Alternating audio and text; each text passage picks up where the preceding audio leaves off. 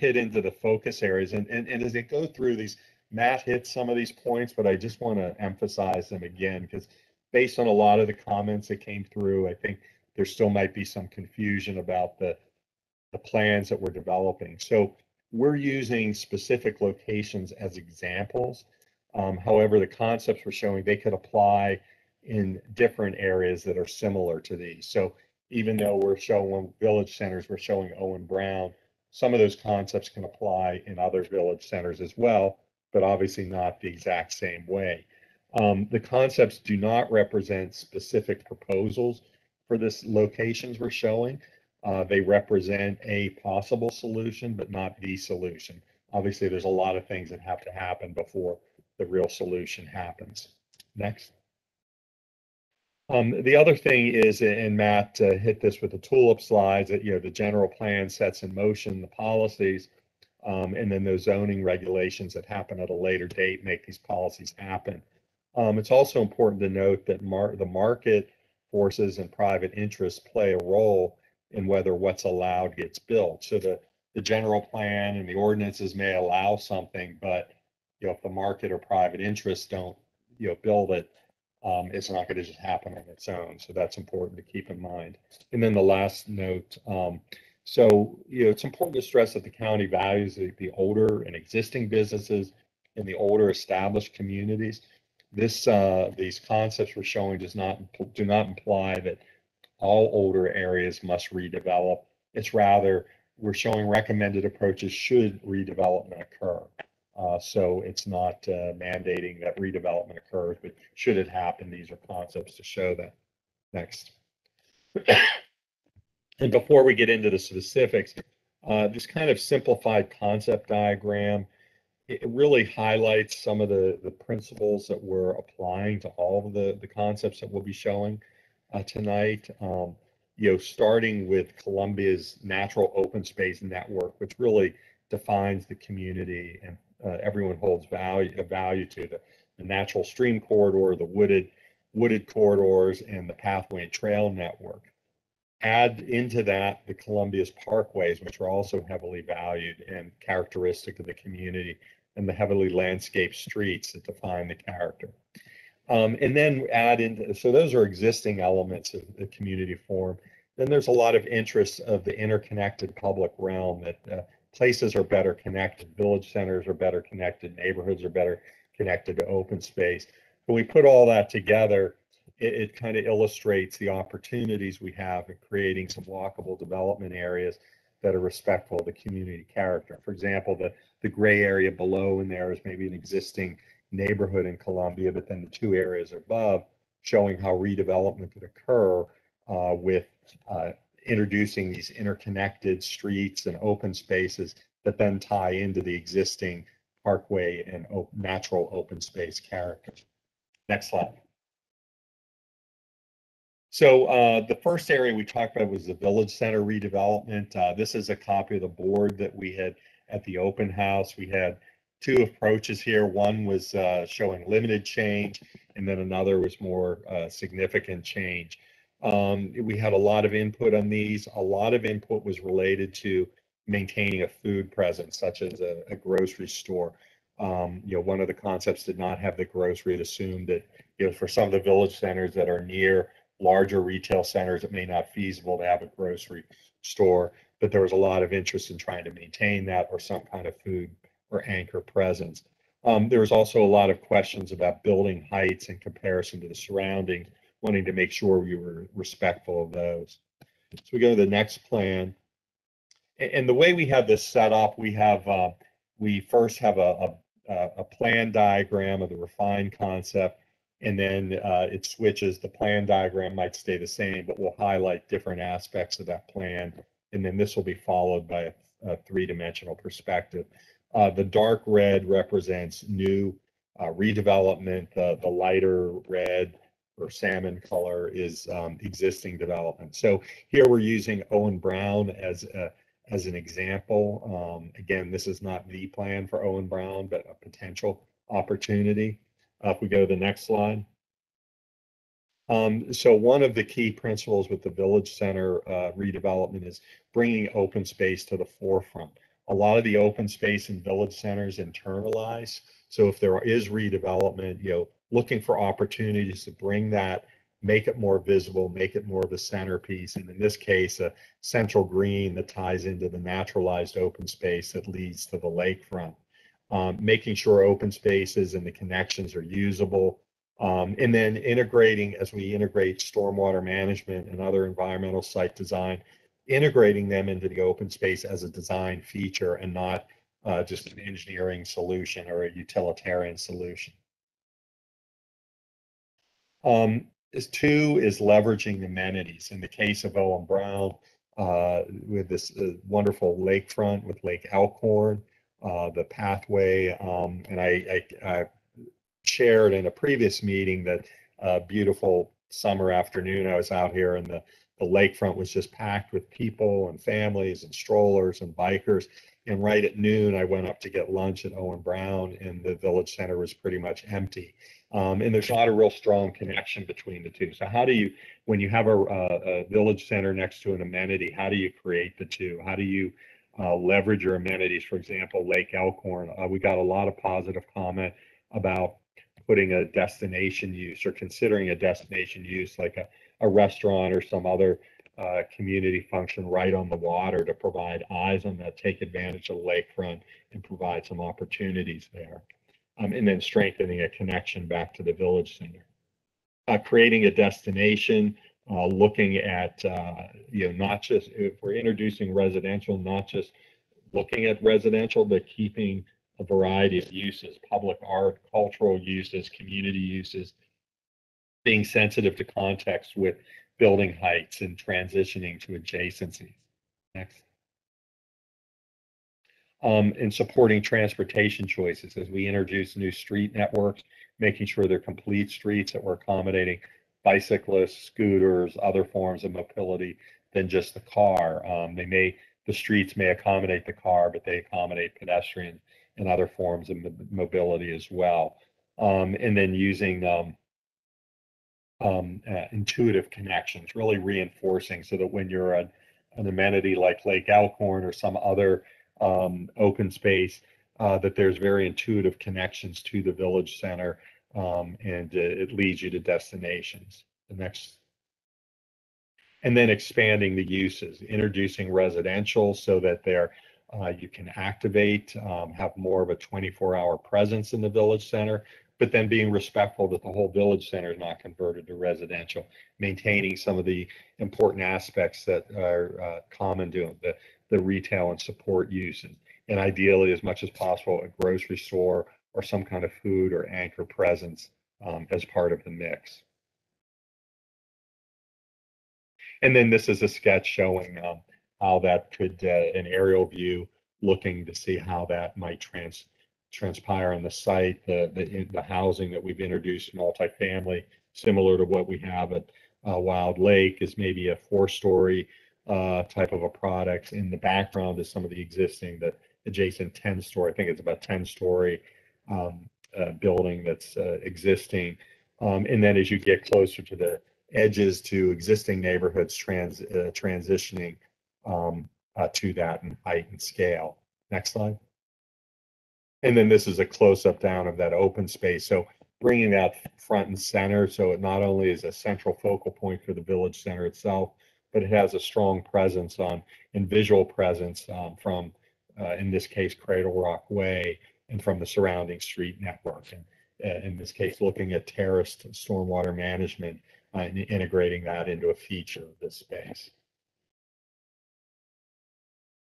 Commercial corridors, we've looked at 2 areas. We've looked at some smaller areas for transformed activity. This was an area along Snowden River Parkway. We showed a low density, moderate, and a more intensive redevelopment scheme.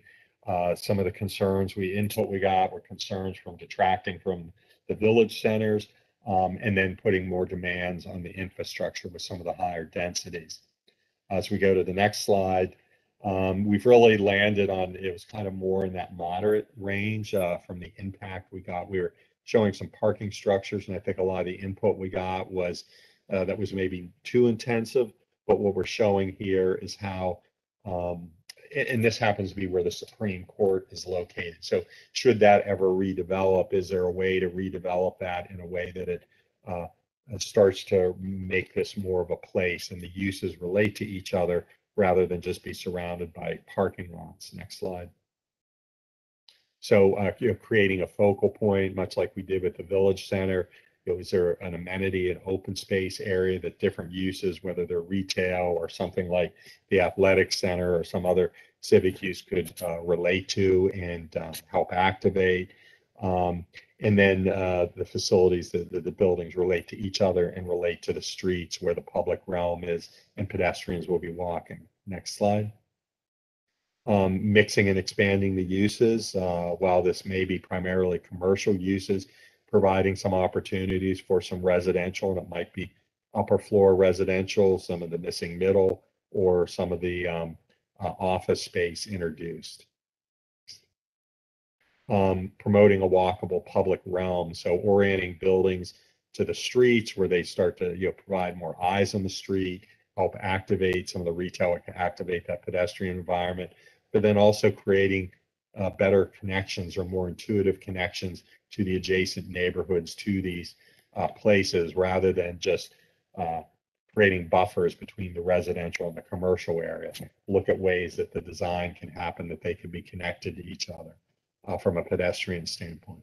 And then supporting local transit and mobility options. So Snowden River Parkway is an ideal corridor that if they're, depending on any kind of mobility options or transit that's incorporated, looking at how some of this development can be oriented around a potential transit stop to support those. And then utilizing the, in this case, the railroad here, the rail line to create a greenway connection over to Gateway and over to Route 1. Next slide. And then not forgetting that this is along a parkway, so wherever we can enhance this parkway character, where we have parking lots adjacent to the parkway or service areas, emphasize a heavy landscape treatment so they're screened and buffered like they typically are in Columbia, but where the architecture and buildings are located, bring them let them have a presence onto the parkway, but emphasizing a high design quality and that they can help add to the character of the parkway with the landscape and not detract from it. And then planning for future flexibility, locating buildings in a way that so surface parking, there can maybe be some additional infill occurring in the parking lots, but the site planning is done in a way that that can accommodate that or not, depending on the demands in the future or changes in other locations. And then this is a aerial perspective sketch showing what that looked like, Snowden River Parkway running from east and west across the sketch, but then showing you can get a sense of how buildings are starting to orient around the activated open space and oriented to the streets with maybe some outdoor dining for some restaurant uses, and you're creating that really activated public realm. And then the second corridor redevelopment area we showed was a larger area in the Dobbin Road area. And we showed 3 concepts, so showing a limited change, a moderate change, and a significant change. A lot of comments we got here were a lot of positive feedback that mixing of uses and improving connections from, say, Dobbin area to the area to the south would be an improvement to the area for those working in this area or utilizing the services here. Again, concerned with impacts to infrastructure, and some thoughts on the more intensive change, a desire that most of the significant change should really be reserved for the Gateway project. So if we go to the next slide, so we landed on more of the middle approach where we could go to the next slide, where we're being strategic with infill. We're not showing a replacement of any existing development. We're just infilling on existing surface parking lots, adding some structured parking, but which would allow some new uses, new buildings oriented to the street, allows the creation of some new open spaces as well. And those uses oriented in a way that they're activating and leveraging the value of some of those open spaces and streets. Next. extending the street network, creating more internal connections, for example, from the Dobbin area at the top down to the employment area below, so that you don't have to go out onto the collector road network to get from one to the other.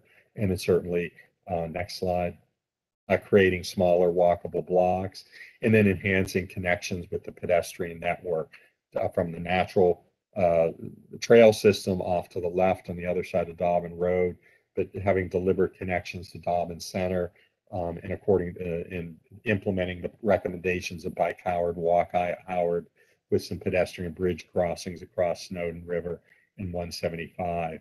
And so providing options here and reducing the dependency on the automobile. Next slide. And then introducing meaningful open spaces so that each of these developments has some open. When I say meaningful, that uses face onto them, there's uses that activate them. These would be the places where you might have some retail uses and restaurants so people can spill out into the open space, and they become the front doors for buildings, or they connect from one, help connect development to the more natural open space systems, and they become destinations along the pathway and bikeway network. And the next slide shows that in an aerial view. I think a good example is right in the foreground here, where we have the existing, the three office buildings that are currently surrounded by parking, introducing some buildings that connect them to the street, and they might create a more active space that then ties into and makes more valuable that existing lake that's currently there. And then you can see how some of the other parking areas are translated into park spaces. So with that, we want to take a discussion break. We have 3 discussion breaks. So our plan is to go through a couple of these areas and then have some discussion, have an opportunity to answer questions and go forward. Yeah. Thanks, Tom. Hi, everybody. Thanks again for joining us today. My name is Mary Kendall, also with the Department of Planning and Zoning. So we're going to use this as an opportunity for you to ask some questions or make some comments. And what we're going to ask you to do is please use the raise hand icon if you would like for us to call on you. The raise a hand icon, if you're in the WebEx application, that should be in the bottom right hand corner. If you open up the participant list, you should be able to see it. If you logged into WebEx using a web browser, there should be 3 dots at the bottom of your screen. You should be able to click on those, and within the 3 dots is the hand icon for you to raise. And then finally, if you're having technical issues, you can't find the raise hand icon, or you don't have a working microphone on your computer, please send us a message in the chat, just letting us know that you'd like us to call on you, that you have a question you'd like to ask. So we currently have just about 3 people right now with their hands raised, and we have about a total of 10 minutes or so to get through this discussion question. All right, so let's start with Ted Buxton. So Sarah, would you unmute Ted, please? Okay. Hello? Can you hear me? Yes, we can hear you. Okay. I was talking about the Dobbin Road development, and I like the connection, the internal connection with the Walmart area to the commercial area. That's excellent, so people don't have to go out onto Dobbin Road again. But my question was related to development of Dobbin Road itself. Would there be expansion of Dobbin Road so there's either 2 lanes or bike lanes or something?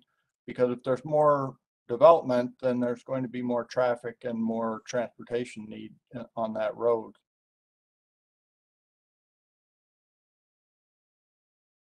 Yeah, and I can respond to that. And I think that would I know Bike Howard and Walk Howard have some additional facilities planned along Dobbin Road in terms of bike and pedestrian connections.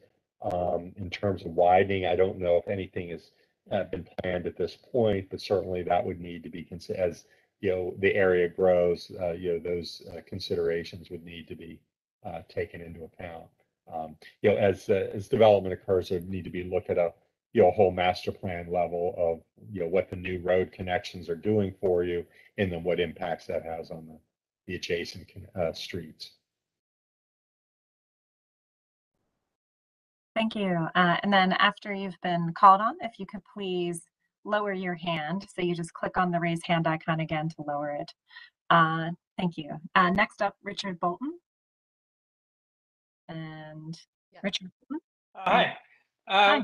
I like where you're going with this. It's really starting to shape up, and it sounds like you've been listening to your customers here. I am concerned that at no point are we looking at a Columbia district. And Columbia contains 1/3 of the population of Howard County. We have historic districts. And Columbia is recognized as a particular unique community, but we haven't really roped off a geographic area where these designs would apply. Now we have a design for the downtown area, and we should have a plan for all of Columbia. It should be specific to Columbia because we have some very unique needs here. Thank you. Next, we have Joel Hurwitz. Good evening, everybody. The Owen Brown example.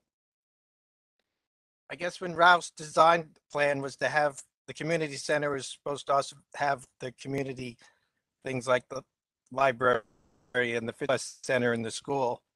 So from an aerial, they're all together, but you don't get the sense when you go to the library that you're really at the village center.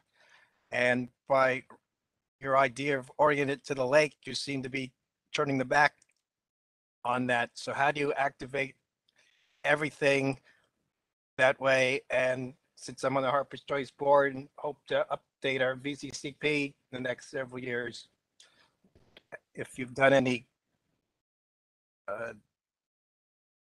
concept plans for Harper's Choice, I'd like to know if they could be shared sometime. For the same reasons of trying to activate more of the surrounding community and circulation patterns. Joel, thank you for the question. So when you say from an aerial, you're talking about the aerial sketch that we showed?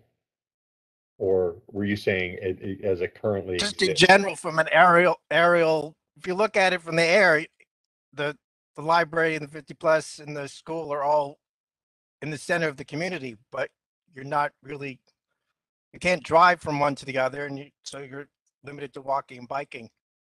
So how do you make the village center connect to those community resources? Yeah, well, I think you're gonna look at that on each village center, and we only did the one plan for Owen Brown. We know over the years a lot of different concepts have been developed for different village centers, but for this effort, we just focused on Owen Brown as an example. But it's with the internal street networks. Some of the village centers might have some connecting streets to existing or adjacent facilities. We showed existing pathway connections for Owen Brown, but we didn't show any new roadway connections other than internal to the Owen Brown Village Center. But I think you raise a good point that you want to have multiple ways of getting from these facilities to the village center and have it all feel like part of a greater whole. And ideally, those connections are more oriented to the pedestrian. Even if there is a roadway connection, it's a very pedestrian friendly street. And the new uses that are developed in the village center redevelopment are, fronting onto those streets and helping to activate that connection. Thank you. All right, so we have about 5 minutes left for this portion of the discussion, and I've got 4 people to call on. Like I said, if you end up having questions throughout the presentation, or if we don't get to you, we can certainly stick around after the meeting and continue answering questions. And there will be 2 more discussion breaks. So next is Lisa Dean. Thanks everybody. Appreciate your work you're doing. I want to amplify Mr. Bolton's comment about the concept of Columbia. And I encourage y'all to go back and look at the Columbia archives and the original and subsequent Welcome Center videos that particularly talk about the importance of the village centers as being the heart and soul of our villages. And I'm concerned particularly about Hickory Ridge and the concept of having transformation in that area. Hickory Ridge is on the outskirts of Columbia. There are not currently high density developments near that area.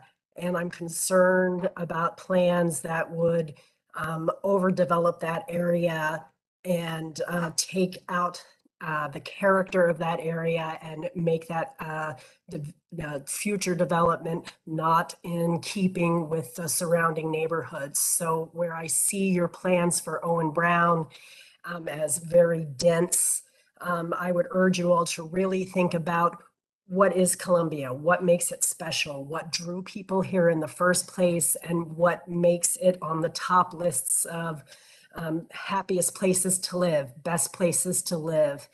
And consider that people bought into Columbia expecting the covenants to be respected and enforced. And particularly at Hickory Ridge, there are covenants on the village center that prohibit intense residential development.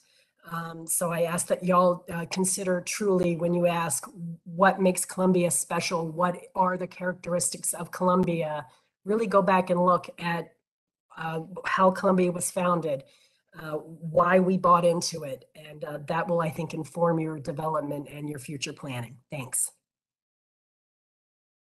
Thanks. I think that's some very good points, and I want to stress again that for each village center is going to have their own unique needs, and Hickory Ridge, as you said, being more on the edge and the outskirts of Columbia, will have different characteristics and different as it if there is redevelopment there or any transformation, it's going to be very different than what you might achieve in an Owen Brown or a Wild Lake. And so if there's residential introduced that maybe at a very different scale and not the same that you would do in some of these other village centers. Thank you. Thank you. Okay, we are only going to take 3 more people. If I don't get to you, then hopefully you can raise your hand in the next discussion period, and we have until 6:50, so we don't have much time to get through these questions. Next is Andrew White, then Jennifer Teresa, and then Jervis Dorton. So Andrew? Yeah, in listening to you speak, the importance of the village centers as retail locations, especially, I realize there have been really village centers for various reasons that haven't been successful, but for the ones that are successful, they appear to have grocery stores of around 55,000 square feet, which appear to be the current size of grocery stores for an area like a village center would have. And I think it's important to not sort of discount the importance of the grocery stores as a place to shop for groceries, because I use my village center fairly intensely. It has automobile repair and a lot of the other services, including 2 sit-down restaurants. It had at one time a total of 4 good sit-down restaurants. It has 2 good sit-down restaurants left at this time. And currently they are, one of them is carry-out, but still it's there. And it's one that I can drive to, and you're sort of discounting parking. Parking, I think, is important for ease and convenience. And it makes a village center a little bit more convenient, let's say, than going to a store like Wegmans, where you have to go into a multi-tiered parking garage, which I find inconvenient. I don't use very often. I use my grocery store. The second thing is if you start to downsize your grocery store footprints, then you're starting to create what I think are food deserts in Columbia. I mean, they bemoan the fact of food deserts in Baltimore and not having stores like we do in our village centers that are large. They're in a competitive marketplace, so they may not always be the cheapest place in town, but they are competitive in prices and their offerings. So I just would say one is I think cars will be around for a while, for the next 20 years.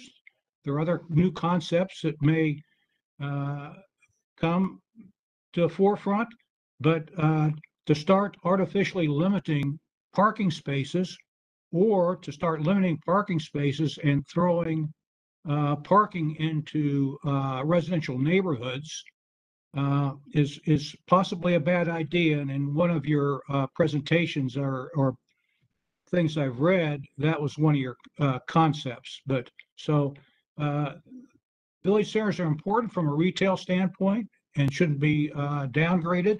And secondly, having a viable grocery store of around 55,000 square feet is important. And with a village center that has the ones who are successful have successful large grocery stores. Thank you. Yeah, thank you. So I wanted, maybe I said something that maybe I didn't say it the right way, but we're not saying take the grocery stores out, as much as possible. We agree a village center with a grocery store is very important, and that's the ideal. In reality, some village centers are located where a grocery store may not be feasible. So it might have to go to ideally then if a 55,000 square foot grocery store is not feasible, that then you go to a smaller model or some other way to provide food and address some of the food desert. And we also think the heart and soul of the village center has to be some of the retail and the services, and then as well as some of the civic and cultural uses that were incorporated in them. But introducing some residential helps the viability of those businesses survive. I'm not sure. I don't think we ever proposed suggesting parking goes into the adjacent neighborhoods. So the village centers have to be able to self-park, but we are showing into a parking structure, and I recognize your concern with that over surface parking, but the village center, all the uses there would have to park. And the plan we did for Owen Brown, it shows a combination of garage parking as well as surface parking, as well as on-street parking with some of the new internal street network. Thank you. Great. So we can only take 2 more questions, so we really do want to move on. We want to try to make sure everyone gets out of here by 8 p.m. Next, Jennifer Teresa. Yeah, hi. Thank you for this presentation. I appreciate it. And before we go any further, I just want to say I'm not sure Owen Brown needs a lot more density either, so I don't want to leave that as Owen Brown versus Hickory Ridge. I agree with the statement that perhaps we don't need a lot more density in the village centers, but I'm a little concerned about 2 things that you said. And one was about the commercial. I don't understand the statement where 55,000 square feet of grocery store wouldn't be feasible because there already exists. So what would make them not feasible? And in that light, I didn't see in your picture of Owen Brown where that commercial would be. I saw a lot of residential, but I didn't see in the picture, so maybe I just missed it. And then the second, you can go back, Kristen, I can point out the aerial.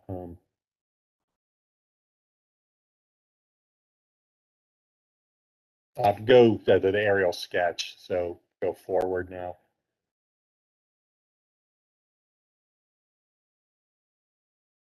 so the picture, where's the grocery store? So it's actually maybe go back 1 slide to the plan, Kristen. Sorry. So this number 5 here, this to the right, there's you see a large surface parking area off to the right, and then there's the grocery store. It's a smaller grocery store than what's there is located in this area. It could be a larger one. This is showing a new one. The existing grocery store really backs onto the open space network, and you're kind of, the connection to the lake is a back door. So it's just showing that if it were redeveloped, and yeah, the grocery stores are successful now, and hopefully they stay that way.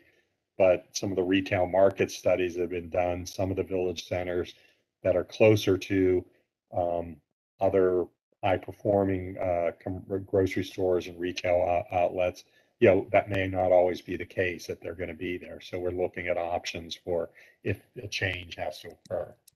Yeah, I would just say that over my time on the council, and I was on the council for 12 years, what we found was that the smaller grocery stores were very hard to maintain. But if you had a significant enough village, a grocery store that could be maintained. So the tiny ones were not particularly viable. And then the other thing I was wondering was, you said something about a presence onto Snowden. And I was wondering if you were talking about directly onto Snowden, because over the years, that has been something people objected to a lot. They didn't want it to look like, you know, like a Ritchie Highway or something like that in terms of directly entering onto Snowden. And I'm wondering if you heard Yes, that. that's a good comment. So it's not suggesting access off of Snowden as much as, except maybe where some existing roadway access points exist, but it's having a, like the open space or the amenity space, the gathering space, has a visual presence off of Snowden. So any Okay. bike or pedestrian path along Snowden would have a direct tie-in, and the space would be visible. Okay, great. Thank you. All right, thank you. Thank you. And last comment or question for this discussion break, Jervis Dorton. Yes, thank you. I just have a couple of very quick questions. Did you try to get some input from the owners of property in Gateway? It's nice to have residents of Columbia making comments on these plans, but it seems that even more important is to get owners in Gateway on board and what their thoughts are for redevelopment. And similarly, did you do any market research as to what prospects might be considered in these redevelopment areas, or are we just going to wait that till some future time to see how realistic these are? Yeah, and I might well, first of all, we'll be talking about Gateway a little later on, but we know the economic development has had conversations with property owners, and Amy or Mary may be able to add more to that. But Matt, maybe you could talk about the role of the HoCo's market study in this overall general plan.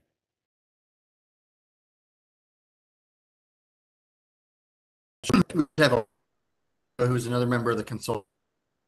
They did trends analysis for us, and they were looking at overall the big numbers that we've shared with you in the past in terms of growth targets and those kind of things. But also, we've been asking them about viability of certain sites or in certain prototypes, I guess, so to speak. So we've been getting a little bit of validation that way. But most marketing firms will tell you, give me a specific site and I can give you a specific answer, right? So a lot what we talk about in this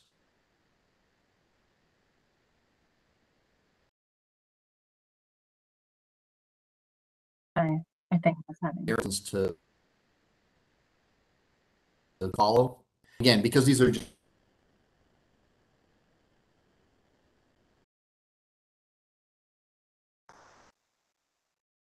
concepts. We're trying more Matt, at the general plan and then something.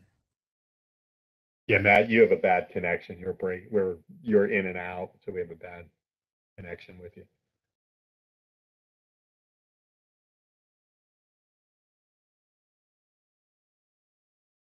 Well, while Matt tries to reestablish his connection, I just wanted to make a couple points about kind of the purpose of this tonight is really to talk about the design if these uses were to come here.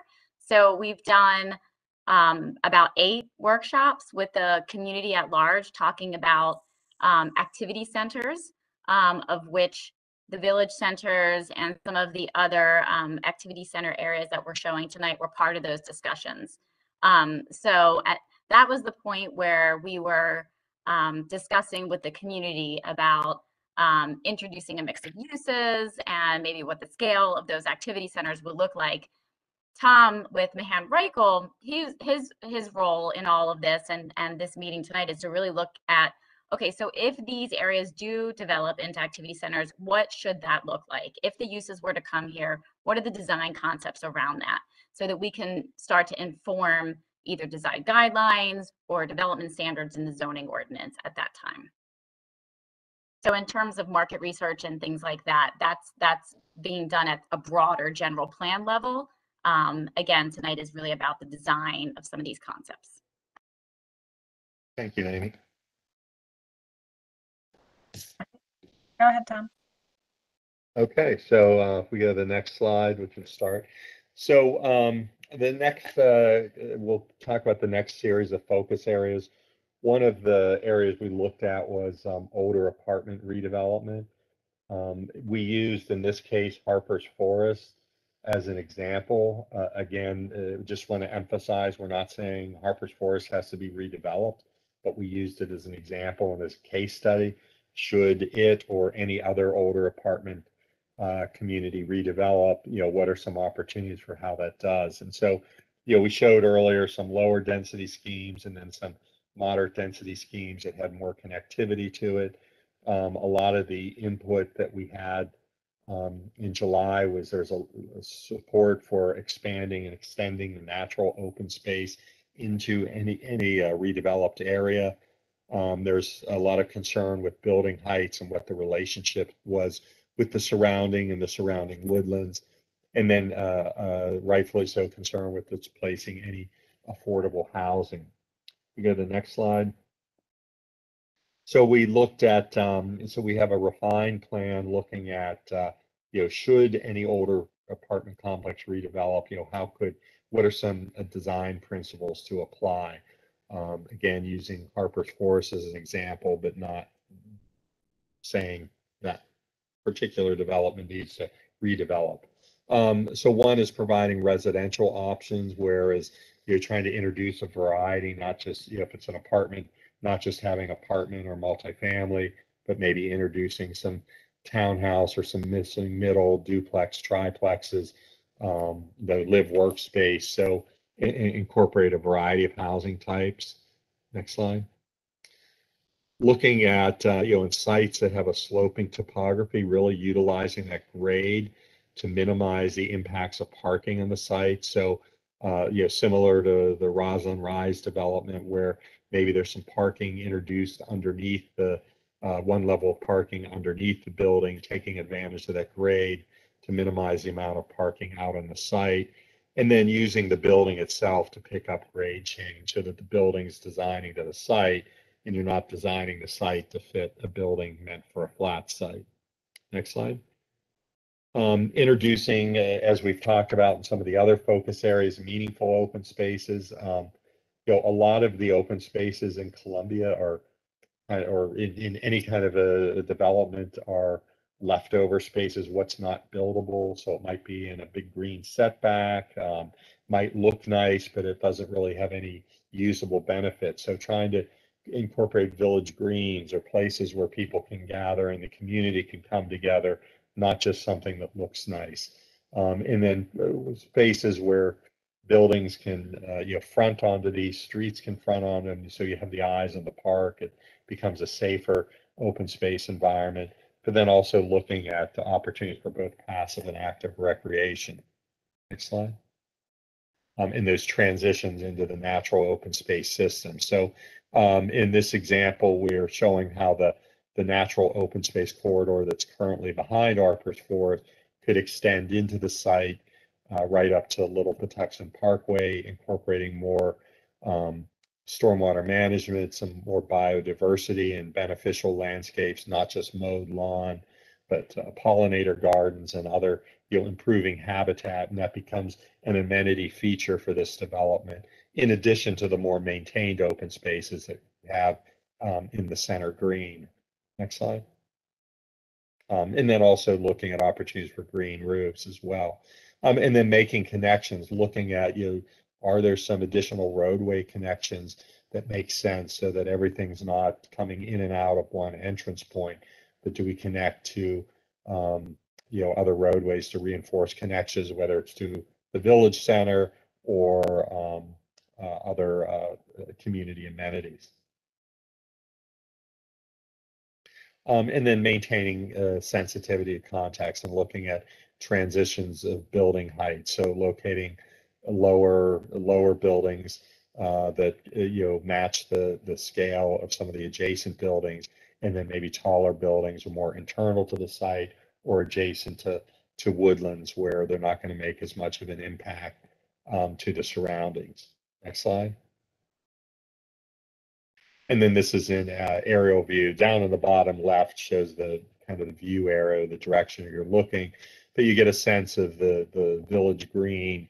Some of we're showing 4-story, multifamily in the back that's adjacent to the woodlands, and then some smaller, whether it's townhouse or missing middle triplex, that's along the western perimeter that transitions to some of the adjacent development to the left. The next slide. And then a down on the ground view of this helps illustrate when I talk about a meaningful open spaces. So uses front onto it. The open space has street frontage, so it's very visible. There's always eyes on this space. And here you get a sense of the building heights being respectful to the adjacent woodland. I know one of the comments that we got a lot was, the building shouldn't tower above the woodlands. The woodlands should still dominate.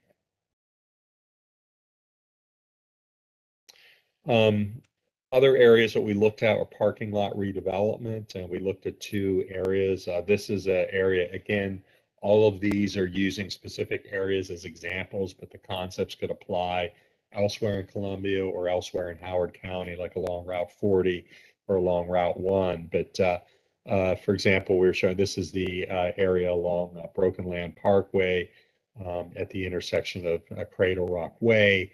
Some large office buildings that are surrounded by parking. And so showing opportunities for infill. Some of the comments that we heard were if people like the idea of creating a walkable internal street network, a lot of support for replacing surface parking lots with actual usable elements, whether they be a building use or new open spaces. And then supporting options that minimize the need for short distance automobile trips. So that someone that worked here could walk somewhere nearby to grab a sandwich or lunch and not have to get in a car and drive somewhere. Even though the Owen Brown Village Center is not far away, some people would walk, some people would bike, but in response to one of those comments that we got earlier, the quotes that we showed, being realistic, and a lot of people still make that drive. So providing more options to minimize those short-term trips. Some concerns we heard was detracting from the village centers or competing with the village centers, and then doing infill, but not looking at it in context with some improved mobility options or transit options. We go to the next slide. So we kind of modified the comment, the concept we had for here, made it less intense. Again, the dark red represents some new infill development. The lighter red is existing development. Next slide. So introducing new uses. We're showing some maybe smaller scale retail or service uses that could, a coffee shop or a sandwich shop, a dry cleaner that could support some of the office workers here, and maybe upper floor residential. So some of that missing middle elements, or it could be some live workspaces as well. Next slide. And then locating the infill where it starts to connect near the intersections with, in this case, Broken Land Parkway. So you start to get a connection. The development and the uses aren't isolated back in the center of the parcel, but they start to extend to the street and connect to the adjacent neighborhoods and development to promote more walkability and connectivity to the village center and neighborhoods. Especially if there's a transit corridor along here or some kind of mobility corridor, locating some of these uses near where a stop might be to make those stops and stations more viable. Next. And then, as we showed earlier, respecting the parkway character, where there's parking or service uses, adjacent to the roadway, really emphasizing the landscape screening. But then where there's buildings closer to the road, emphasizing a positive architectural character adjacent to streets. So both the landscape and the architecture becomes part of that parkway character. Some of the comments that we heard the last time in one of the earlier meetings, I kept emphasizing the landscape quality of the parkways, and we had several comments from folks saying, the parkways shouldn't just be all about landscape. There should be, there can be positive architectural quality along there together. It's a combination of those, if well done, could really enhance that experience. Next slide. And then, of course, again, enhancing the public realm, creating an internal street network, walkable street, but then any new open spaces that are located in an area where the uses could front onto them and activate those spaces, and where they, in the next slide, reinforcing connections to the existing pathway network. So again, as you're, along the pathway network through the open spaces, that this becomes all of a sudden a destination along that route, and you don't end up just in a parking lot somewhere, but you end up in a place. Next. And then, of course, looking at opportunities with, by introducing maybe some structured parking in here where, because of the slope and the grade here, you could introduce just one level of parking, build it into the hillside and not make an impact along the roadway, but then open up some of the surface parking areas for some of these uses, but also some more stormwater management, some green infrastructure. If these are buildings that have flat roofs, integrating green roof opportunities and looking for those opportunities. Next slide. In this view, we're showing, I talked about rooftops, flat roofs. In this case, we're looking at, some of this development, even though it's commercial space, it might be some retail, might have some residential above, but it's mostly commercial. It could take on the scale of the adjacent commercial or residential that we see across the street with the smaller building forms, the pitched roof. So, being sensitive to that adjacent context, transitioning to some of those adjacent uses. Of course, some of these could be developed with flat roofs and incorporate green roofs as well. But I think the massing and scale of the buildings is to be sensitive to the context and not look like a commercial strip development. Next slide. And then we also looked at, as part of when we did the Dobbin plans, one of the scheme that showed significant change, we jumped across the street and showed how some parking lot infill could occur at like Columbia Crossing. Say if there was ever change and some of those big box retail uses had ever gone away and there's redevelopment there, how could you develop those parking lots? So with that, some of the comments we got, we liked a lot of likes for the creating a walkable internal street network, support for replacing parking lots with usable elements. Again, as before, concern with detracting from village centers and making sure that these uses are designed with any redevelopment is designed with reinforcing other mobility options, whether it's bike or transit pathways. We go to the next slide. So this is an example. Again, this parking lot could be along Route 40, it could be along Route 1. We're just using Columbia Crossing as an example. And with the way retail is changing over the years, we see a lot of places, some of these big box centers and traditional shopping centers, are not become viable anymore. So if there is change, what are some opportunities for these parking lots? Next slide. As we've been talking about everything else, start with the public realm network of walkable streets as well as usable open spaces. Right now, the only open space associated with this parking lot is the steep hillside associated with the stormwater management. This, with redevelopment, is showing creating some usable open spaces, some flat area, flexible use area, and recreation, and having these connect to each other, connecting the pathway network across the street over to Dobbin Road, as part of the vision for in Bike Howard and Walk Howard, with some bridges over these Route 175 and Snowden River Parkway. Next slide. Looking at accommodating infill, but doing it in a way where it you're hiding the parking, you're wrapping parking, whether it's structured parking with higher density wrapped around it, or it could be surface parking with a lower density wrapped around it. The street and the public realm becomes what's visible, and the parking is located behind. Next slide. And then introducing mix of uses again, look at not just any sole use, but introducing some residential as well as retail, still accommodating the retail restaurant pad sites that we have out along the roadway, but they become more connected to this mixed use development. It becomes more of a place rather than a use located in a big parking lot. Next slide. And then, of course, as with everything else, enhancing stormwater management, integrating it into the open space design, looking for opportunities for green roofs and green streets. Next slide. And then just the visual of what that could look like, showing some of the green roofs, showing the internal street network in the foreground, showing a large usable park space that's associated with a more natural a drainage corridor, but it all ties together into the pathway network, active streets with restaurant uses fronting onto that, as well as some of the other uses. So Right. let's take an opportunity for some more discussion.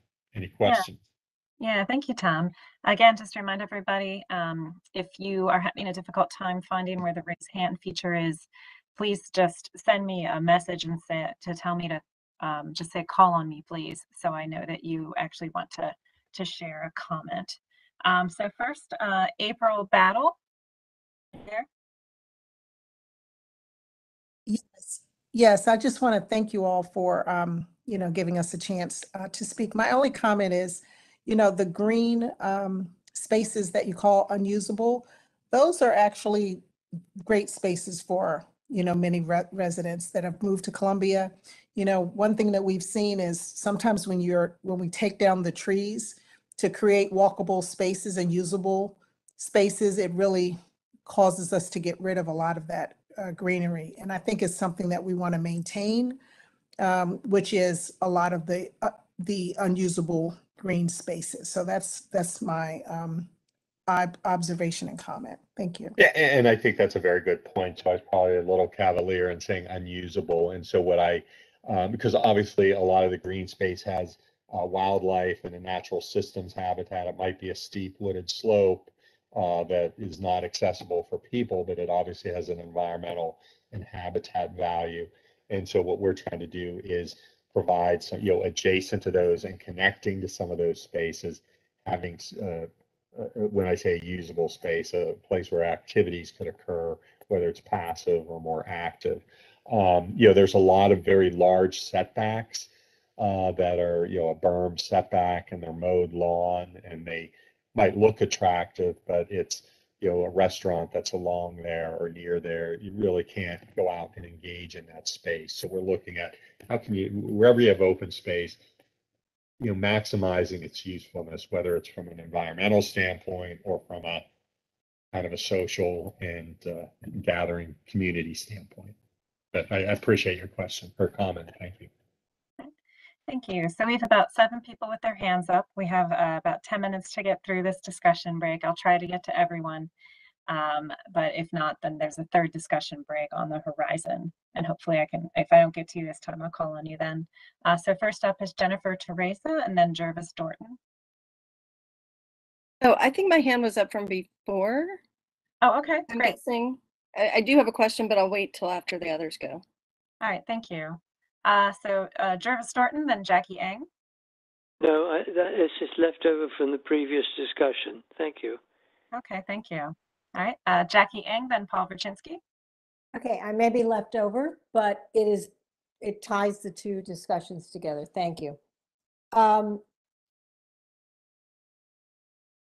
am a housing advocate, and I'm absolutely appreciate all the work that's been done and appreciate the conversations about open space, particularly about transportation. but I'm just wondering from a big picture, is there a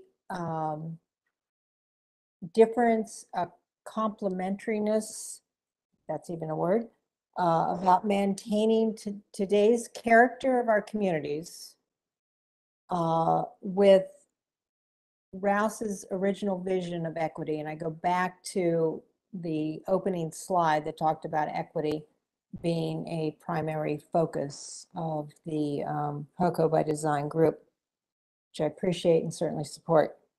Art, how do we go forward? What was your consideration in thinking about these things coming together? And how do we go forward recognizing the need for maintaining character, aesthetics, and meeting the needs regarding housing in the Columbia and our community? Yeah, great question. Well, I think from, maintaining aesthetics and, I've been trying to emphasize where I can, that being respectful of, transitions to existing neighborhoods. And, it's important to emphasize we're not saying, redevelop and change all Columbia. This plan record, that most of Columbia is intact and the existing is protected, but where there are areas of redevelopment, that's where some change could be introduced, but it has to transition and be respectful of design character, what's adjacent. So depending on where this redevelopment occurs and new housing, in one area from another, it might have different transitions. It might take on a different architectural form or a massing to kind of be respectful of what's adjacent. In terms of, equity and meeting the needs of the community, really trying to promote the connectivity, but the transportation becomes an important part, that it's not all dependent on the automobile, that we're providing options, providing connections, making the open spaces more accessible from all of these, anywhere there's new residential as well as to existing residential. And then making sure that open spaces and community areas that are accessible to all are incorporated with all these redevelopment areas. And then, while we didn't distinguish it and we didn't call out specific areas, but we're, emphasizing that there needs to be the variety of housing needs met, that by introducing different housing types, some smaller formats, some of these residential above or missing middle options, it helps with some of the affordability, providing some smaller options that are designed in character with what's surrounding, but there's a smaller, more affordable option in the footprint. It might not be a full single family house, but the design of it might be a triplex or a duplex, as Matt has shared in some other examples, but it would look like a designed to look like a large single family house, and it fits in with the character of the neighborhood. Thank you. So we have 4 people left and a little less than 5 minutes. So first is Paul Verchinsky and then Bill McCormick. Yes, good evening. I was looking at your transformation, and one of the things you want to get away from is surface parking lots. At least that's what appears to be going on. And I was curious as to why you haven't addressed Snowden River Park and Ride and Broken Land Park and Ride. Both of those are probably owned by MDOT. The FHWA has encouraged air rights development. And it seems to me, if you're talking about redeveloping those areas, you should be looking at air rights development. It's development that is, would enhance those areas instead of leaving a surface parking lot in. Matter of fact, looking probably 40 years out, I think that US 29 will be decked between the downtown and Oakland Mills as an overbuild. That's being done in a number of areas throughout the country, and it would tie together East and West Columbia, which is currently divided by the river I call US 29. Thank you. All right, thanks, Paul. I think that's a great comment. Yeah, the park and rides, and it's, certainly these principles could apply there too. We had the limited ability to just focus on a certain number of areas. But you're absolutely right. The park and rides provide some opportunities there, rather than just being a surface parking lot.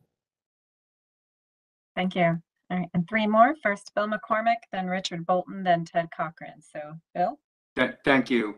Concerning the older apartments, the Oakland Mills Village Board put together the Village Center Community Plan. It's filed with Planning and Zoning, and it calls for redevelopment to create a full spectrum of housing in Oakland Mills. And to do that, Oakland Mills needs upscale owner-occupied housing. We already have too much affordable housing.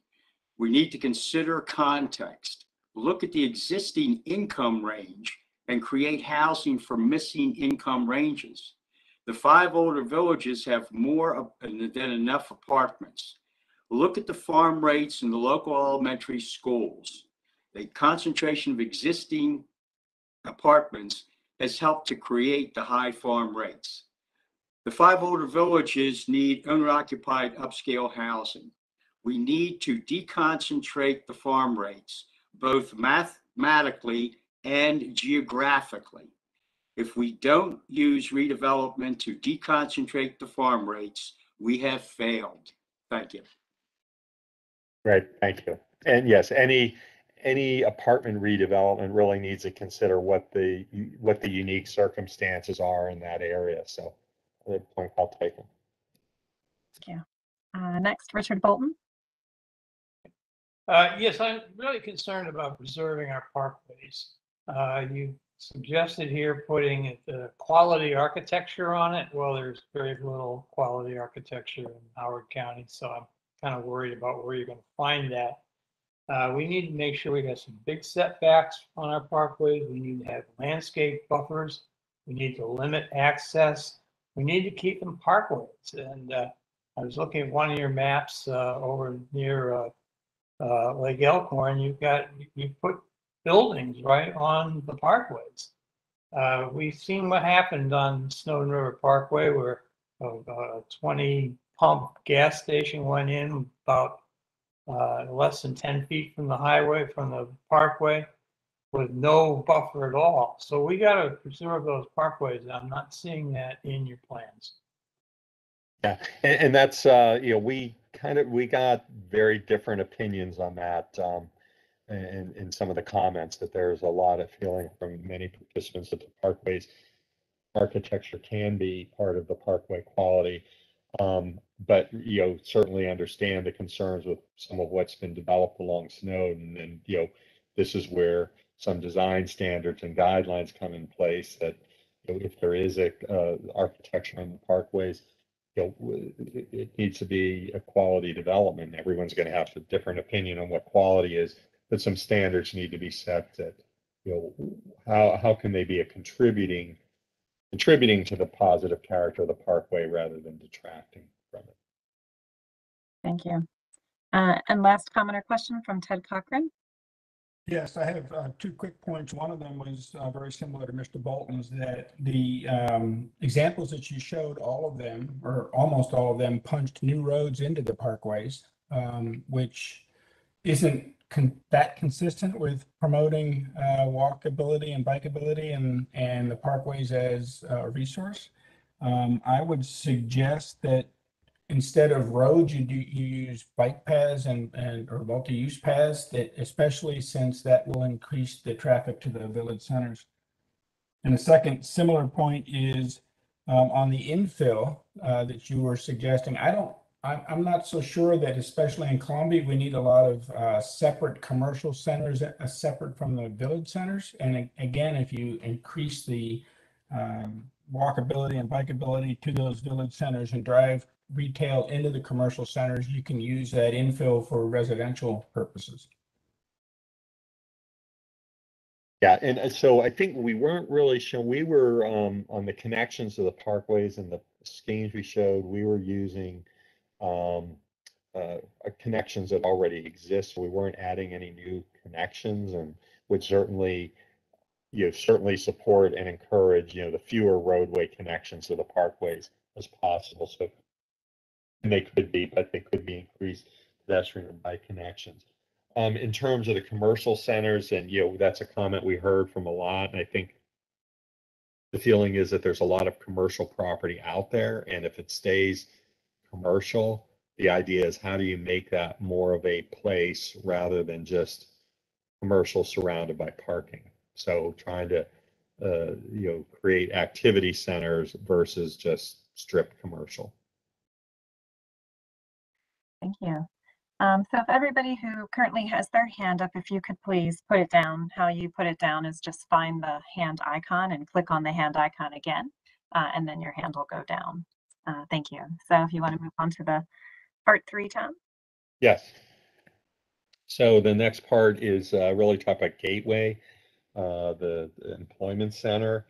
So this was a concept that we had in July, and want to emphasize again that with Gateway, we're really setting forth in the general plan more of a framework that could be a guide for the future master plan. We don't want to do anything in the general plan that will preclude good thinking as part of the master plan process, because the details really need to be worked out, and it needs a very thorough, detailed, extensive master planning process beyond which could be accomplished in the general plan.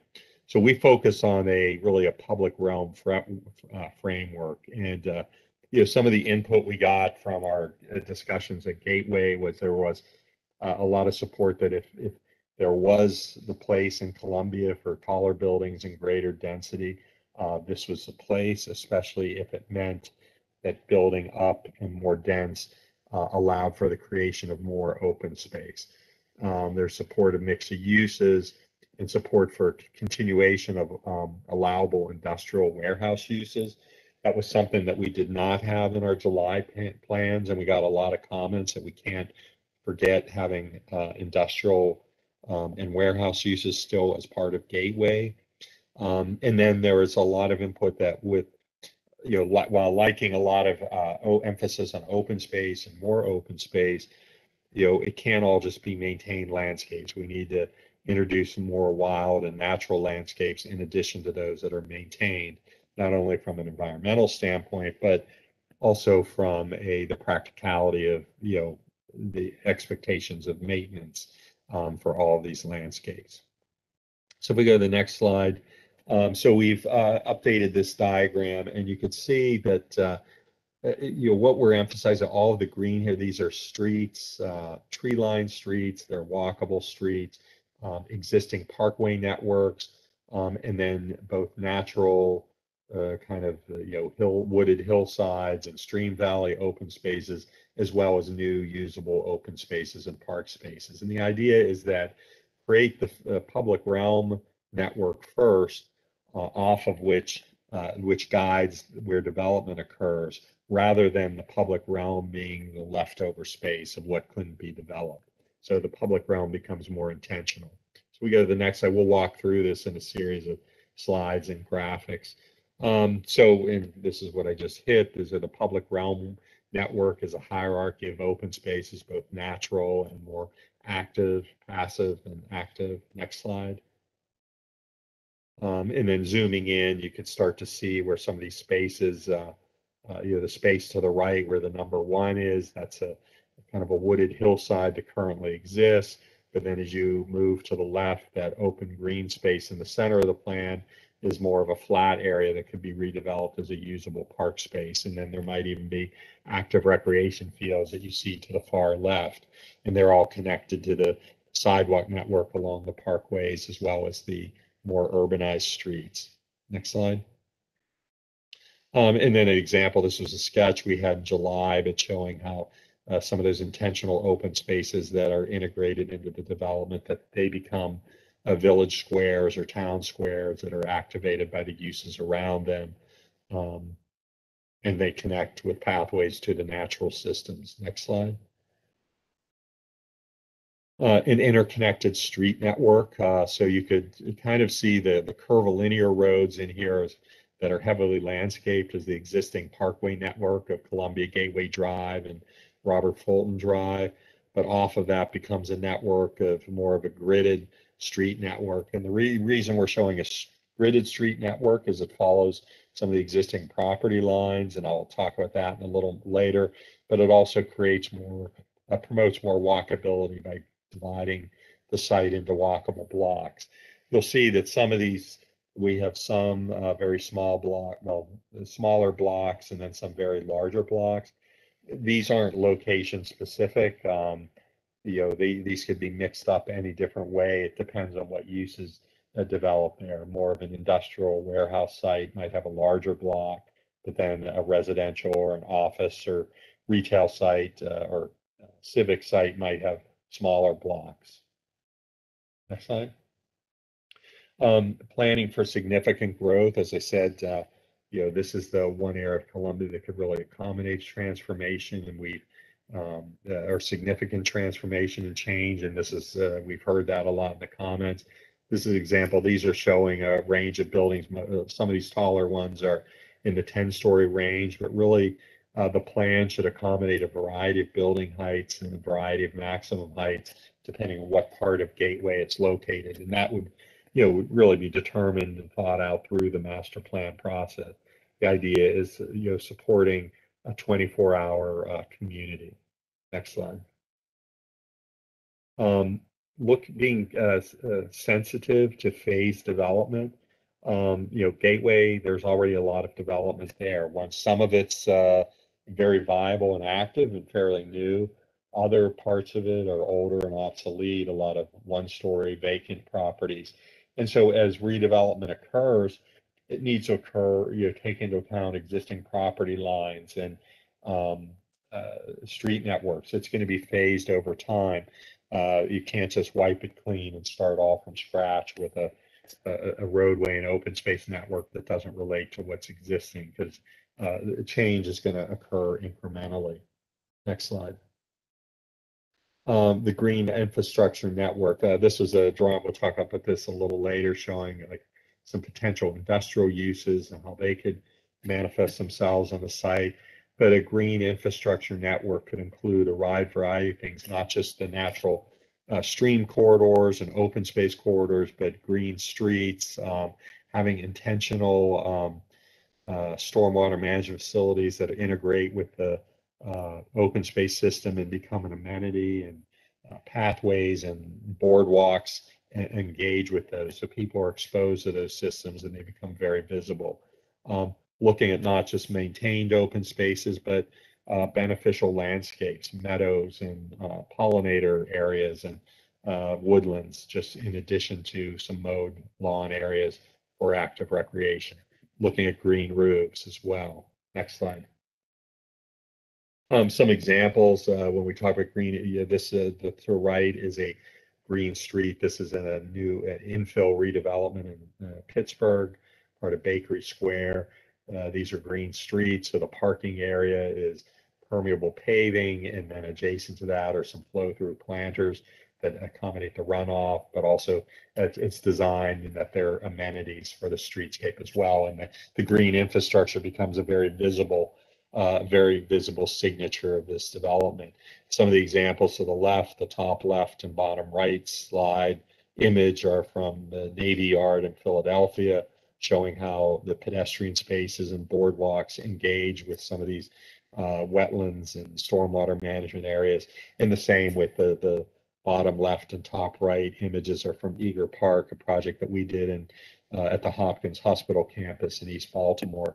The pathway systems cross and engage with the stormwater management areas that have pollinating plants and so forth. So you can really engage with the natural systems. Next slide. And then looking at not only just residential and commercial uses, but civic uses and community facilities as well. Gateway is an area where it really be a kind of a self-sustained community.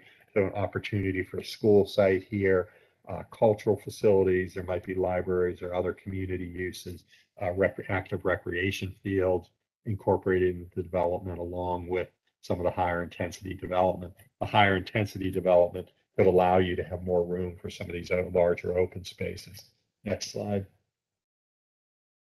Introducing residential and provide housing options. Again, a broad mix of housing, whether it's multifamily or townhouse, some of the missing middle, but it might have a unique design signature here that fits with the kind of the high tech or the new technologies theme of Gateway, and rather than buffering residential from new industrial uses, that there might be a way that the residential uses are developed with an industrial theme, and they're really integrated with some of the industrial uses, and create a more unique environment than what you might find elsewhere in Columbia. Next slide. Showcasing industry. Here we're showing a variety of scales of industrial buildings, warehouse buildings. There might be uses in the top left of the sketch. Those are greenhouses. There might be a agricultural related use with green roofs and greenhouse agricultural, other warehouse uses. But again, having a strong architectural signature to these and integrating them into the pedestrian pathway system, not just develop like a typical industrial site. Next slide. Planning for mobility options, transit corridors, looking at the rail line to the south and the connection over to Route 1, but also looking at an internal bike and pedestrian network. We know the jogging trails and Gateway are all very popular right now. But so, building on that theme, if we go to the next slide, looking at opportunities for creating a grade separated pathway so that while there'll be sidewalks and bike infrastructure along the roadways, creating a network that also goes underneath roadways and builds on the model of Columbia that's already been developed throughout Columbia of a grade separated bike paths and going under roadways and minimizing those barriers. And to the left is a diagram showing the potential network throughout Gateway of some of these grade separated bike and multi-use pathways. Next slide. And then showing how they can manifest both going back to streetscapes being one of the most important public realm elements from an earlier meeting. These accommodate both bikes, pedestrians, scooters, might be golf carts, other forms of mobility. Next slide. And just some examples, we had these in the image boards at the July open house, showing some examples of how some of this grade separation can occur. And it doesn't have to be just an engineered solution. It can become an amenity and a real attractor to the overall network. So it makes you want to go in the bridge over the highway versus it becoming a chore or something arduous. Next slide. And showcasing innovative design, whether it's within industry and how the natural storm systems interface with pedestrian areas. This is an example showing a green stormwater management corridor that runs along this industrial warehouse development, but then showing the connection from the parking lot has boardwalks and bridges over that, outdoor amenity areas that engage with it, much like you saw in the example from the Navy Yard in Philadelphia. But these, make these intentional and make them amenities versus just utilitarian feature. Next slide. And then just examples of how this was a stormwater system we did at part of Pierce's Park down at the Inner Harbor in Baltimore, but it's really become an amenity that people can engage with and learn about the function of the rain garden. And it's really integrated into the overall landscape. It becomes an educational tool as well as a beneficial tool. Next slide. And so with that, we'll go into our last discussion break. So 7:43, so about 15 minutes. Hal Kassoff, your hands up? Yes. Can you go back to the slide that shows mobility option plan view that includes the Maryland 175-108 intersection? Oh, I'm glad you brought that up because I forgot to point that out. Yeah, you did. Yes. So in today's, right that's it. Number 2, the intersection of 108 and 175 is adjacent to the red circle number 2. That's an extremely busy intersection today. It works marginally well because it's a T intersection. It only has 3 legs. If you make it a 4-way intersection and provide for all movements at that 4-way intersection, the signal cycle will be lengthened. The number of signal phases will increase, and the congestion will be untenable. This has already been studied by the Maryland State Highway Administration at the request of the county, and their report, which I have a copy of, confirms that the congestion would be significantly higher.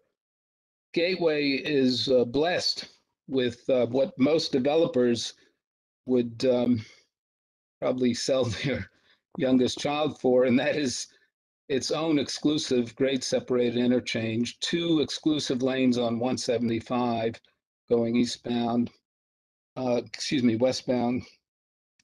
And there is enormous capacity for access into that area.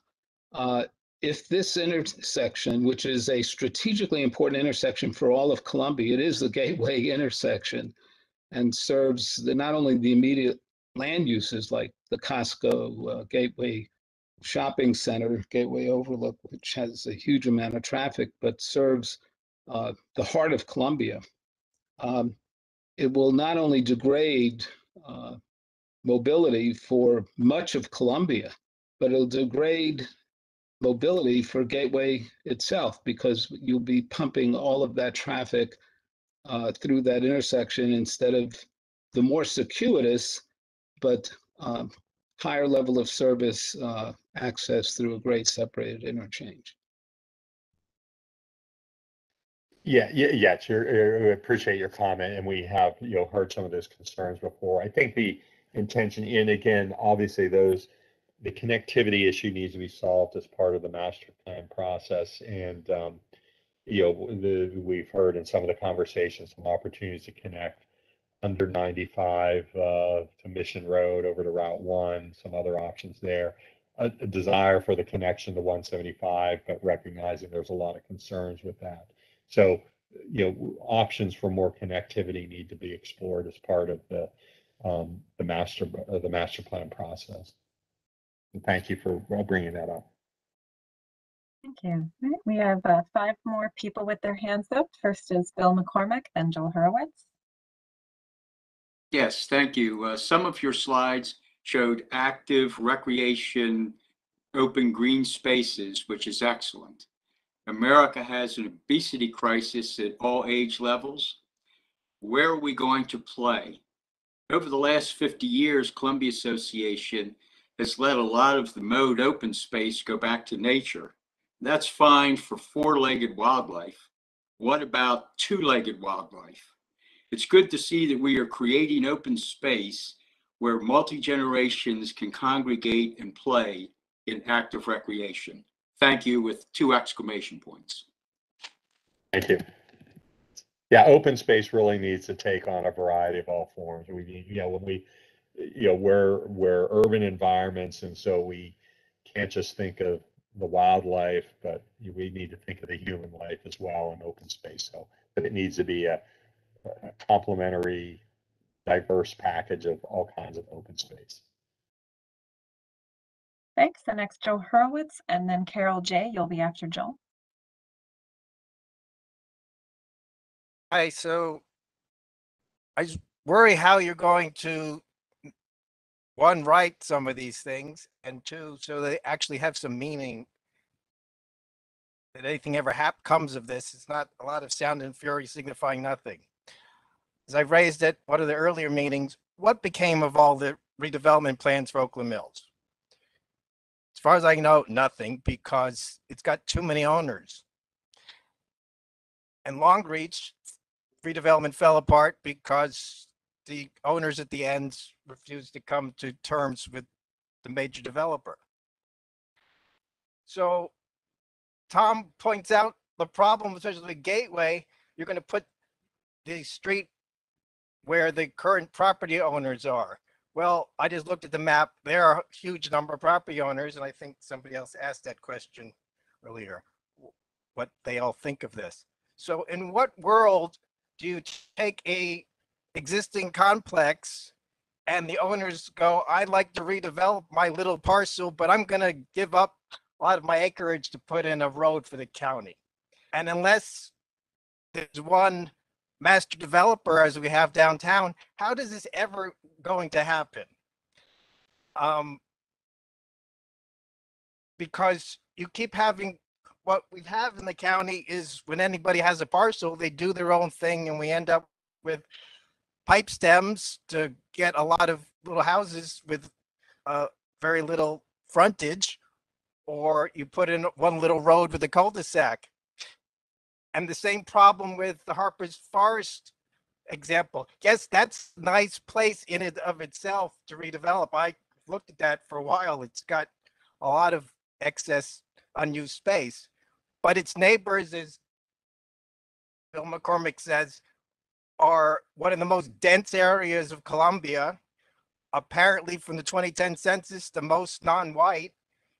So how do you balance that by not putting more concentrations of farms problems, what we already have, or traffic, and the fact that Enterprise has got their little parcel next door, they've already got a plan to redevelop it. So how do you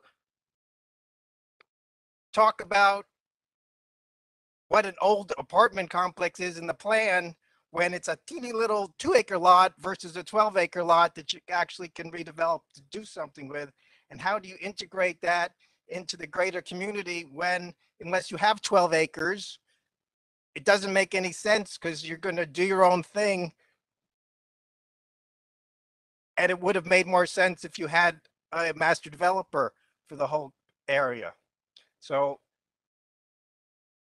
again, I don't know how you're going to write this so it means anything. The same with the frontage on Broken Land. They're trying to put in I guess the Starbucks, it's under appeal from the development process rather than putting in houses and sorts of other things. So, well, it's, Matt had said earlier, so that, the general plan is, one step in a process of, documents and regulations and guidelines. The general plan is setting the policies, and then there's other steps after this to make it happen. But I'll start where you started with Gateway. There's been a lot of discussion in Gateway with property owner over the years. And so again, that's where the concept of the master plan comes in, that you have to look at it from a master plan standpoint so that you can get a realistic approach for how it redevelops and not just leave it up to one individual property after another. So that the master plan becomes part of that process. Thank you. Next we have Carol J. and then Jenny Thomas. Hello. I like Columbia the way it was 30 years ago, where the emphasis was on community.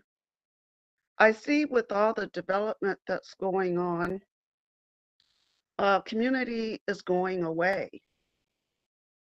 Someone mentioned the grocery stores. They're going away. My question is, why is there so much emphasis, in my eyes, for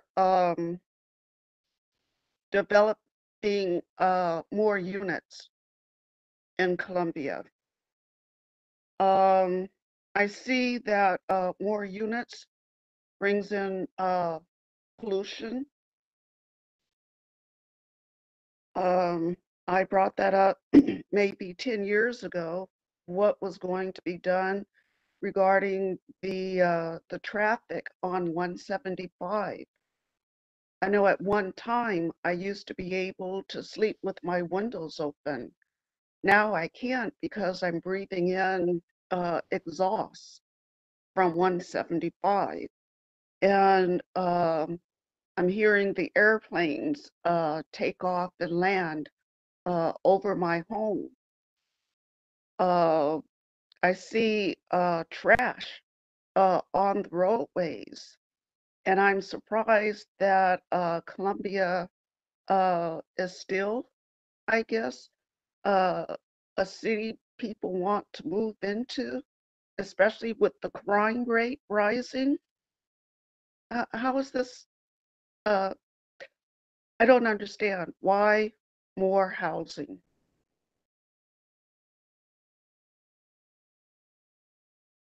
Matt, do you want to talk about that maybe in the larger context of the general plan? Maybe just a few words. I mean, I appreciate everything you said. And as part of that, I think what's really hard about the general plan is balance. And it's this general plan is harder than any one you've ever had to write before because you've run out of a lot of land. And so it's what's competing for the land, or is that competition redevelopment? Is it infill development and the like? And, we heard earlier in this evening's discussion about, advocacy for affordable housing, for example. Where do you put it? Well, wherever you put it, then you have potential environmental impacts, transportation impacts, the like. Even if it goes there, does it even match character? So it's a very complicated path that you go down with the general plan and its implementing tools. But I hear you, and I sympathize with some of those concerns, and that's what this whole plan's about, is trying to balance all that out. So it's it's not an easy problem to solve, frankly. Next, Jenny Thomas, then Ted Buxton. And we're just let everybody know, after we get through this discussion break, we do want to cover next steps. So we'll just need about 5 more minutes after your time. Okay, I'll try and get this done in 2 minutes. Thank you. Jenny Thomas. With Matt's comment about balance, I guess this is my question, and I apologize. I probably should know the answer. So again, I apologize in advance. But what you're promoting is, I think there's only about 2% of undeveloped land left in the metropolitan district. I could be wrong. It could be a little bit higher. But you're promoting really increased residential and commercial creative development in this presentation tonight, and you have a lot of innovative ideas here. But I want to know, are you doing the same thing for Clarksville districts like Clarksville, Fulton, Maple Lawn, and Highland is one, Savage, Jessup, North Laurel, and Route 1 is a second, Route 32, 70, and 144 West Friendship area where you have all those highways is another one. And Elkridge and Route 1 is another district, and then Route 1 and the whole Ellicott City area is another one. Are you doing the same thing there where you're showing how your concepts could be applied? It's a good question. I'll start the answer, but if anybody wants to jump in. So the Newtown, Columbia, and even Route 1 areas are all having drawings done similar to what's been presented today. But to steal from my kids' homework assignment, we're using the transformative property to try to show how some of these lessons learned can be applied elsewhere within the county. But just resources and everything what they were, we couldn't kind of draw everywhere within the county, but we did. One of the challenges that we were given was to try to give some clarity for when you get to the Newtown zoning discussion during the comprehensive rezoning process, and then how to integrate in the Route 1 corridor master plan that was going on. And so that's why they were specifically challenges for us to get some drawings in for that reason. But as Tom was showing, a lot of these lessons learned can be transferred to other places, and we'll kind of make those connections a little bit, but they won't have the same number of drawings like you see for these areas.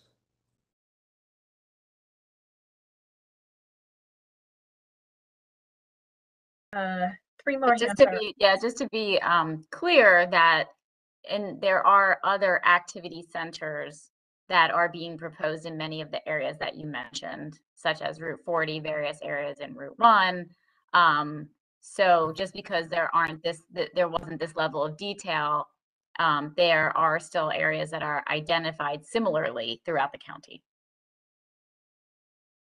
just without the design context to them. Correct. All right. And 3 more people have their hands up. So first Ted Buxton, then Jennifer Teresa, then Clara Fitzgerald. Richard? Okay. Columbia was developed, as you know, by Rouse to achieve integration, racial and economic integration. In doing that, we have a variety of housing options in the county. In the Columbia. My question is, what can Howard County do to ensure the diversity of the population and of the housing mix when redevelopment occurs, so that we don't end up with places like that are concentrated with certain types of economic backgrounds or housing?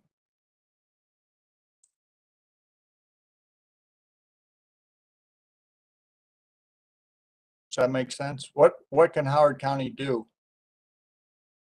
Does that have any leverage, or? I want to give a short answer, and then if others want to jump in, but what you described is a lot of the problem. When the developer wants to do it, it tends to happen, right? When the government creates the rules and regulations to do it, it's either an incentive, like a, can I get you to do it? Or it's some type of a requirement, but the requirement is always a little different, or maybe applies differently, or maybe, just has an application flaw sometimes. So the best situation is when the actual developer wants to do it on their own. There are some rules and policies and funds you can put in play that would incentivize that kind of stuff. But again, it's all about roles and responsibilities and where the government is versus the developer in the Columbia example. And so we're going to think through some of those things, but again, it's about their effectiveness, right? And that's what will be measured by. Thank you. Next, Jennifer Teresa. Okay, well, not what I raised my hand for, but to the last two callers' point, not callers, but speakers' points. I mean, you're, I guess, proposing to open up Columbia to additional density. And that is when you really need to figure out how to put those controls into the whole process. And if you can't figure that out, I guess my suggestion would be don't open that Pandora's box. And I think to Ginny's point, are you talking about this densification in other areas? Because Columbia is built out in terms of its density. So the question is, why look at the most dense part of the county, the most diverse part of the county for that additional density? And that's one question. And I don't know if you want me to tell you the other quickly. Well, I'll just respond very quickly to that comment or question. We're looking at activity centers throughout the county. Just because we drew these was because of the attention for the reason I described earlier about the Newtown zoning and those kind of things. But working with the Planning Advisory Committee that we had formed over the summer, we worked on the future land use map, and they identified with us opportunities for activity centers on Route 40, on Route 1, Snowden-Dobbin Road, the transit activity centers on the Camden line, downtown Columbia has its master plan. Gateway is really what they called the last frontier, as well as the village centers were identified, as well as even some of the rural crossroads that are out west as opportunities too. So, no, we've been looking all over the county. It's just we got into more detail here than we did anywhere else, and that's why the presentation is really focused on that geography for this evening. No, and I appreciate the presentation and the design of that. But just in terms of looking at the density elsewhere where it's not already as dense as it is in Columbia. But really quickly, I just wanted to mention, because I saw that you were suggesting building on the parking across from Lake Elkhorn. And I wanted to point out that that's often used for activities, for parking during activities at Lake Elkhorn. And I just want to make sure that you're keeping that in mind. Where will people park for those activities at Lake Elkhorn? It is, if you're looking from the street all the way to the left, and I saw that you built, I don't know whether that was housing, I'm guessing it was housing, but I don't know if it was housing or commercial in your picture. But that's one thing. The other thing is, I noted it when you started this third part of your presentation, something said BRT on, was that on Snowden or on Robert Fulton Drive. It was in the top left. I think it was your first slide in this presentation. It said possible BRT. And it was in the top left corner of your, maybe the first slide. And I didn't know if you were talking about BRT on Snowden or BRT on.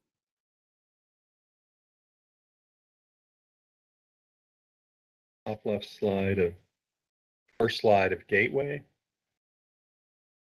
Potential BRT. Oh, yeah. So that was from the board in July, and it's really, we've expanded that conversation to,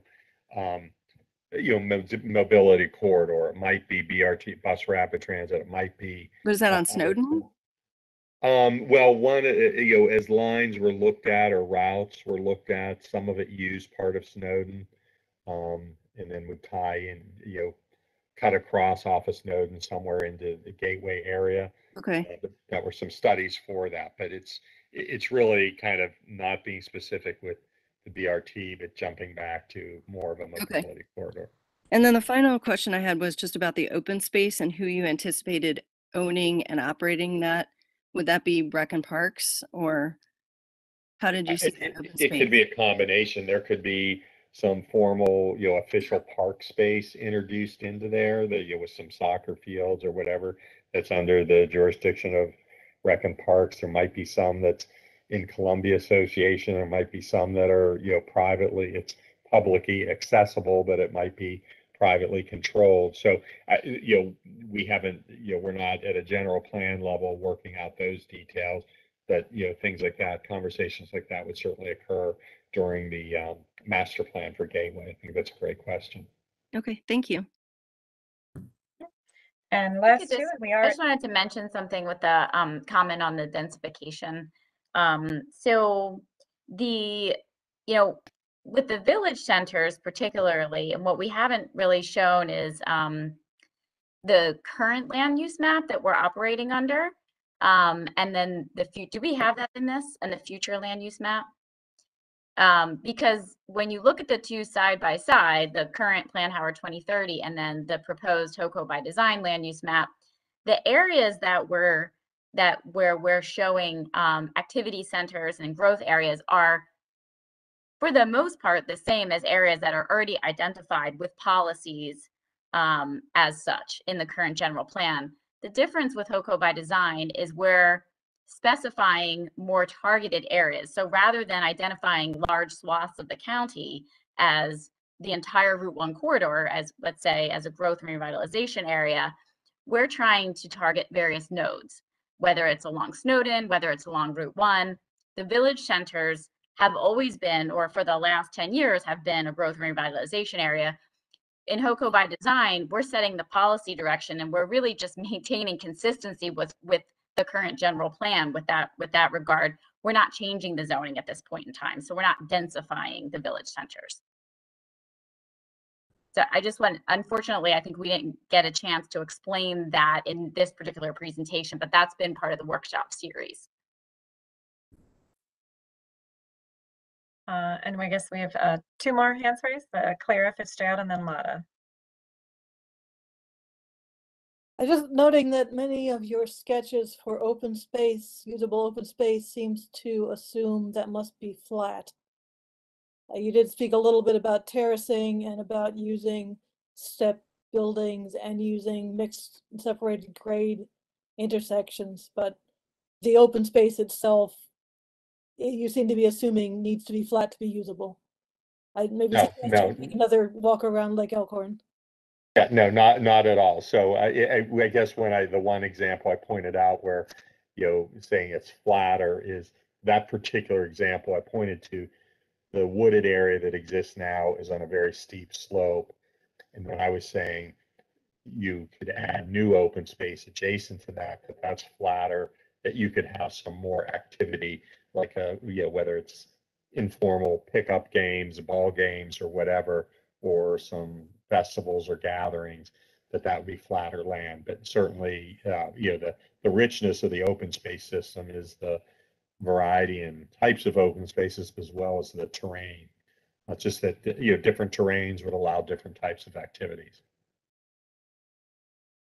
And then just quickly, if I could just follow up on what Amy had said, as part of this particular workshop series, this is focused on the Newtown Columbia community, but if you want to hear what the draft policy statements are for the rest of the county, all of those meetings we held, many of those we held virtually, and they've all been recorded and they're posted on our website. So I do encourage you to go and view some of those discussions or those presentations that were held. And last comment from Lada. So it seems to me that the biggest problem facing Columbia these days is the schools that are bursting at the seams and the lack of space to build the badly needed schools. So if you're really going to redevelop all of Gateway and you really can get all those owners to agree to this, as Joel pointed out, why not use Gateway for schools and recreation space? And that way you're at least helping a little bit to ameliorate the issue, and especially since you're talking about adding residential in already crowded areas. Yeah, that's a great point. And we did, and maybe I glossed over that quickly, but we are showing school sites and recreation field sites in the Gateway as part of the master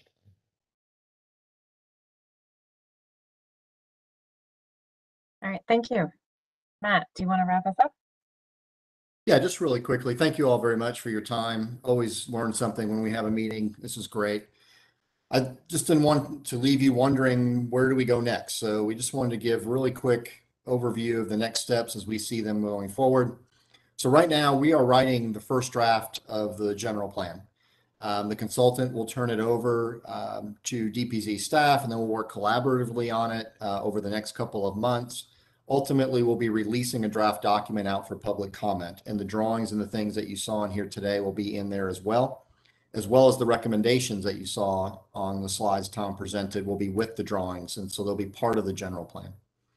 We then will have a work session with the planning board in order to present the document to them for initial conversations. Then we plan to revise the document again before we go back for the planning board public hearing. And then we hope early in 2022 to be able to pre-file and start the process with county council. So the finish line, there actually is a finish line, and it's in sight if you squint far enough. But there's 1,000 things to do between now and then, and a lot of opportunities for us still to interact. So please stay tuned. If you go to the next slide, if you're not already, if you want to go to our project website, hocobydesign.com, it's the easiest way to know what's going on in the project. Anything that we create or produce, we put up there for download and review. And you'll notice in the right-hand corner, there's a register button. If you're interested and you click on the register button, then you can get the email updates that we send out so that you're definitely in the know of what's going on at each step in the process from now to adoption. So again, I just encourage you to use the website if you want to kind of know what's going on right now. But if you can please register, we can make sure that you get the email so you're ready to go for our next meeting, event, survey, whatever it is. So with that, I thank you very much for your time and look forward to speaking with you all from here until adoption. Thank you all very much.